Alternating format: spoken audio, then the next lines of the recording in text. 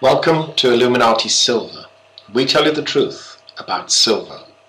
Today is Tuesday the 8th of December 2015 and we're briefly covering Donald Trump's announcement to ban all Muslims from entering the United States.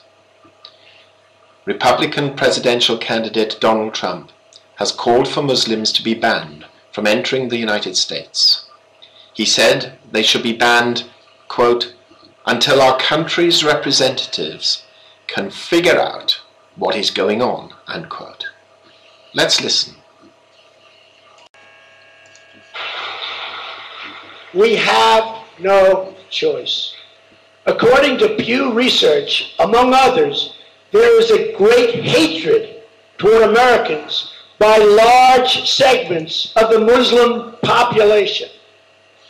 Most recently, a poll from Center for Security Policy released data showing 25% of those polled agreed that violence against Americans, these are people that are here, by the way, people are here, 25, not 1%. By the way, 1% would be unacceptable.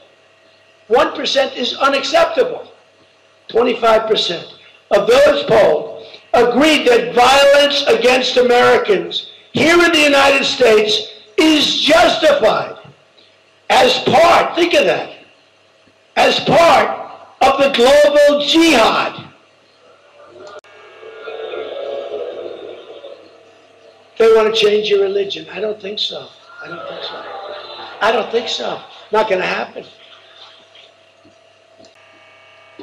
Republicans, Democrats, Muslim leaders, the United Nations and foreign leaders criticized the call as dangerous and divisive. Rival candidate Jeb Bush called Mr. Trump unhinged, while former US Vice-President Dick Cheney said it goes against everything we stand for and believe in. Though Ted Cruz, a rival candidate, praised Mr. Trump, quote, for standing up and focusing America's attention on the need to secure our borders, unquote, although he said he disagreed with the policy.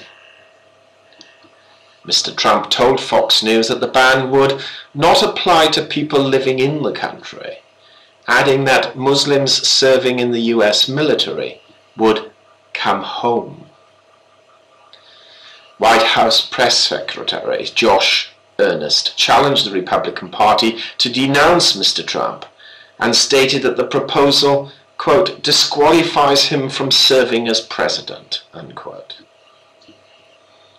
It is not the first time the New York billionaire has come under fire for anti-Muslim remarks.